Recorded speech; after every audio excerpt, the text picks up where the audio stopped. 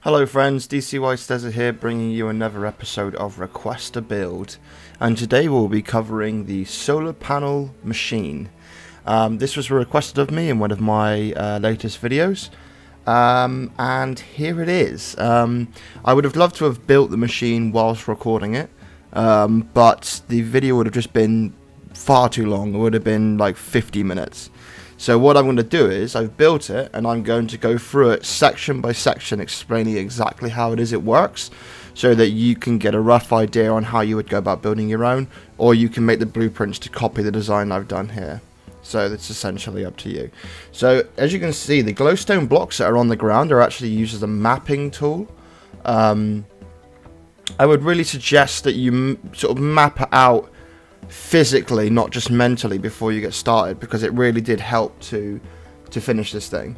So yeah, I'm going to get started. So here we go. Right, so the solar panel is divided into what I consider 4 different sections. Okay, you've got one section which is one of the circuits, you've got another section which is one of the other circuits, you've got the generator, and then you've got the non-consequential items, which are the items that don't really require much construction to do, which is the glass and the coal dust. Okay, so I don't really consider those to be very difficult to get, so they sort of like combine to make their own section. So basically in my mind I decided that from one side of the chest would come one electronic circuit, from the other would be another one, from one would be the generator, and one would be these. So essentially from the main crafting spot in the center, I wanted to come from 4 different directions, which is exactly what I've done. So as you can see, that being the center, it goes off in 4 different directions. Each side has its own task, and that is to generate that section of the solar panel. So that's quite an easy way of thinking about it in your mind. So this is using red power for some of the movement and buildcraft for some of the other movement. I'll explain why I have done this as I go. So we will start with one of the circuits, because these are mirrored on both sides. These are identical. So if I show you one side, then you'll know how the other side works. So on this side, forget about the power, I'll cover that in a minute. So on this side, we have a energy condenser chest making sticky resin with one Mark III energy collector there. Now I'd like to say that the energy collectors are not important, because you could have level 1s and just let them sit there and fill the chest for an hour, and then you could turn on the machine. So I've made it level 3s just for convenience for me. But you could have level 1s and just let them build up for a while before turning the machine on. Or you could have none and physically fill the machines with EMC. You could put diamonds or whatever in there to build up EMC. So like, I wouldn't really worry about how many energy collectors I have on them, because that's really up to you on how quickly you want to make that resource. But sticky resins, make sure it's just 1, and then you have 2 in the filter option here, and then you have your extractor, because obviously sticky resin is extracted into rubber. The reason why I've got 2 is just because so it's always full. It's always got 64 there.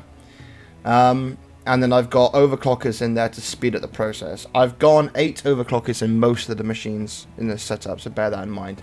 Then I've got a LV transformer with enough power to make sure that this is constantly full of power.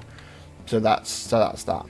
So I've got a filter here that's pumping that into there, and I've got a filter which is taking out 2 rubber from here, takes it down this pipe and into this chest. Now this chest is essentially a auto crafting buffer essentially, because if this gets full it just won't accept it anymore.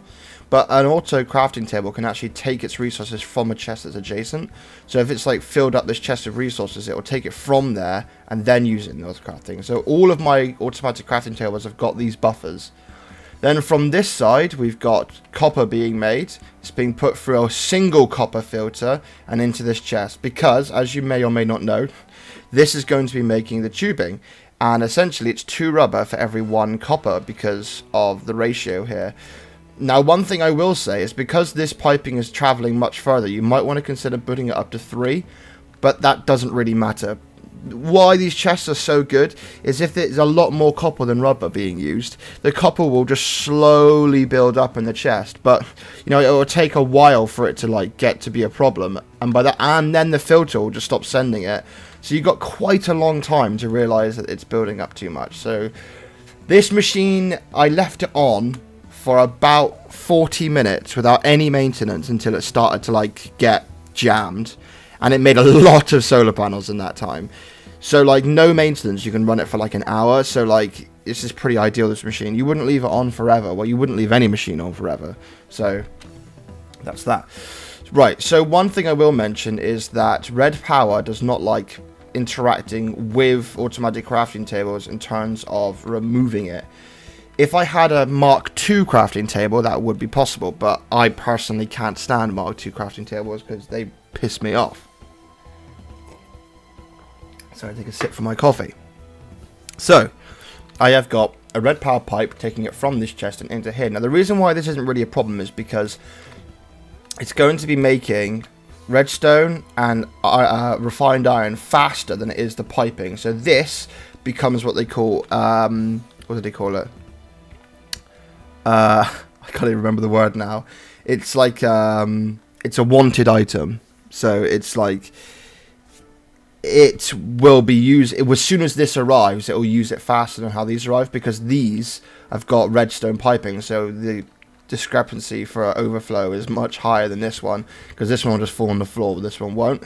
So as soon as this item reaches there, it'll instantly get used.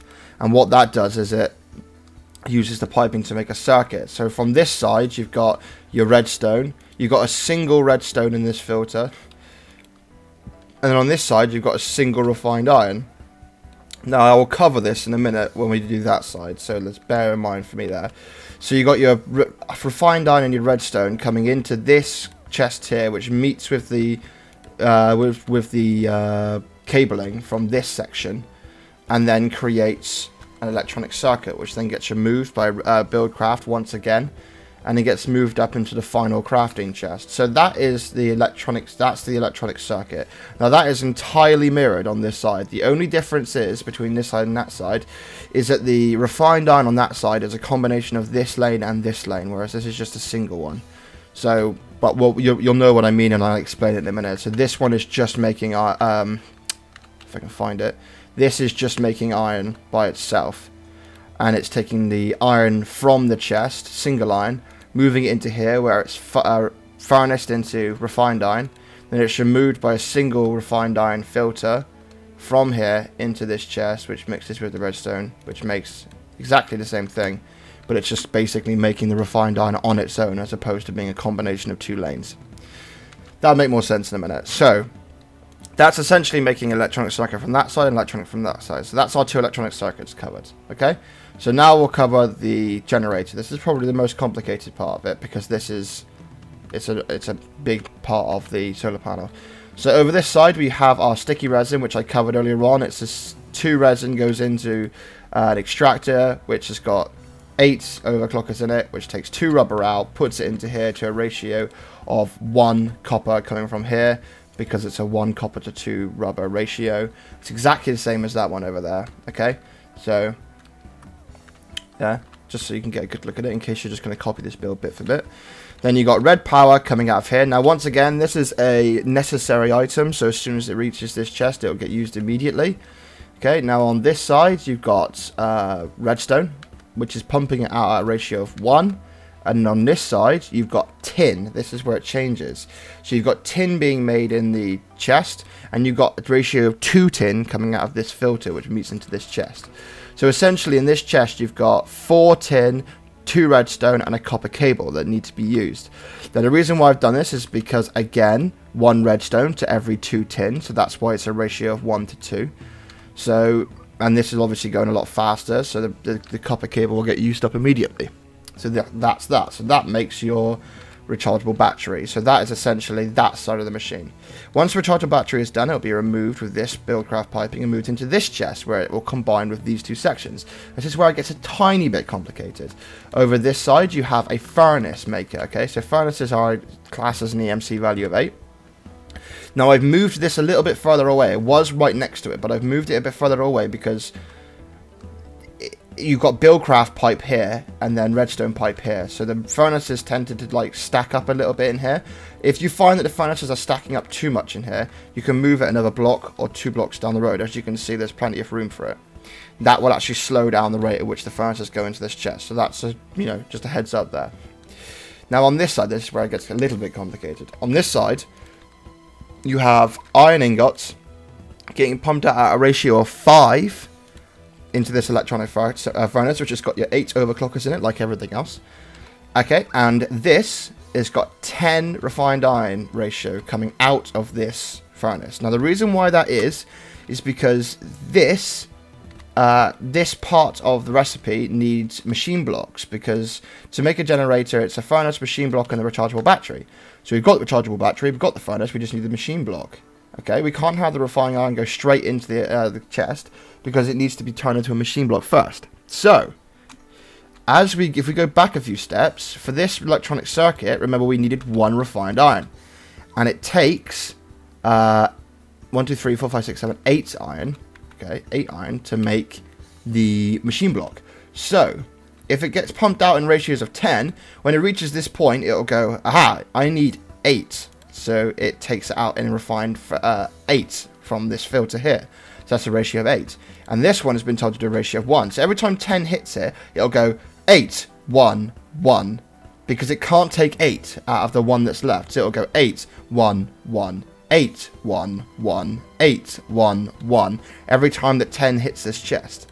So that's how that ratio works. It then goes into this chest, which is the buffer chest, and then gets used in here to make the machine block. Okay?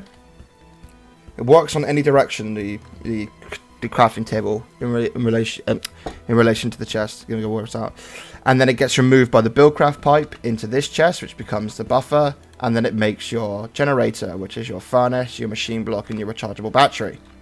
Okay, okay, you still with me? I just keep taking bird's eye views, so that if you guys out there who are just purely copying this build, you can do so. So that's essentially that. So that's now making our generators, which gets moved out by this buildcraft pipe and gets moved into our final craft chest.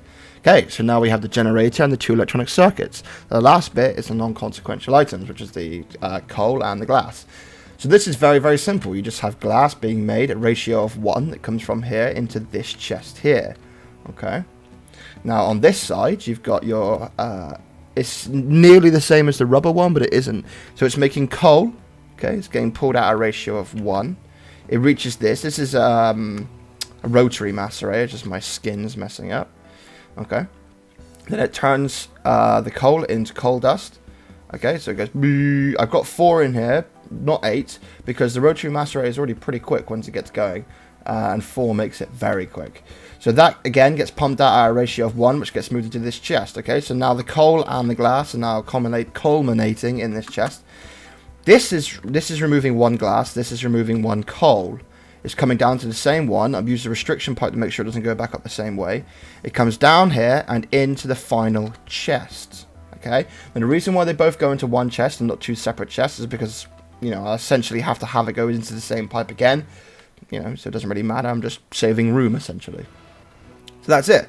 So your coal dust gets mixed with your glass into this chest, which gets moved down to the final crafting table, and that's it. Now we have all our items.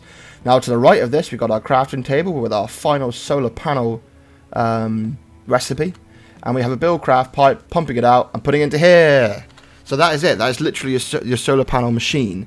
Now, I'll go into the power. What I've essentially done over here is I've made a manual clock. Now, the only reason why I use it like this is because sometimes, not all the time, but sometimes, timers on my servers and on my single player servers seem to lag out a little bit. And I don't know, this just feels natural to me because, you know, I've not always had timers. So all I've essentially got here, I'm going to make it daytime so you can see a bit better, is I've got a frequency 1 transmitter with your classic timer set up here. And then on every single filter, I have a receiver, which has got a frequency of 1. On every single filter in this machine, there is a receiver. So rather than just putting it on the pipes and having it all be very complicated, I've just had... this saves a lot of room, trust me. If you can't afford to have this many receivers, you can essentially have the redstone piping, redstone circuitry even go to every single one of these filters. You know, you just need a redstone current. I can leave that up to you guys. That's pretty simple.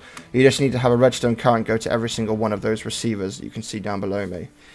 And that is essentially it. So what I've done here is I've given it, this would be, I'm not sure how long that is. I think it's 3 seconds per 1, 2, no, it can't be. So that's like 2 or 3 seconds delay or something like that. So when I pull this lever, that looks like about 1.5 seconds, 2 second delay. It's now making the signal go on and off. And as you can see, the machine springs to life. So, as you can see, exactly how I described, all the machine parts start kicking into gear, and it starts making it. And to prove that it all works, I'm going to sit here and watch this. So as you can see, the coal dust and the glass is moving up. Here we go. Here's our circuits. So as you can see, it's a pretty constant stream of circuits coming through. And here come the generators. Now the generators are going to start off like in a burst, and then they'll slow down a little bit. And there you go. That is all your components coming into one section here. Just waiting for the generators to kick. And there we go. There's the generators. There you have it. That is your solar panel machine. And as you can see, solar panels are coming out of the final part. Now, the only thing that can really go wrong with this is... Well, sorry, 3 things that can go wrong with this. They're very easy to fix. The first thing is make sure that your redstone engines are nicely warmed up before you turn the machine on. The good way to do this is to just never turn them off.